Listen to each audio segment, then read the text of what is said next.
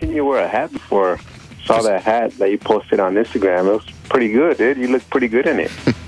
I have to tell you. Nice. First of all, most hats don't fit your head. Yeah, first of all, thank you. Second of all, hats don't fit my head at all.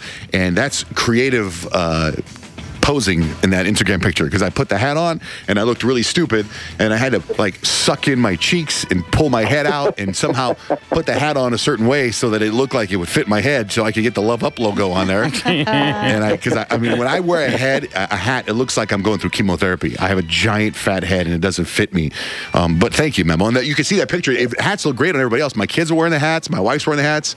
Brand new Love Up hats, and they're available at johnjayandrich.com. They look cool. They're sporty looking. I'll tell you something else, Memo. I think in life, if you were at a party and somebody's wearing a hat, I don't even know if Johnjay knows he does this. Kyle, maybe you've noticed it too. If there's a guy wearing a hat, I feel like Johnjay doesn't necessarily like the guy. I think you have hat envy.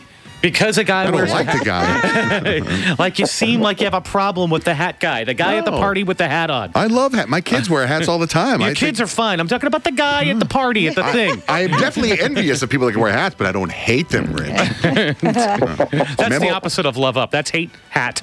Memo, hate. you need to get yourself a hat, dog.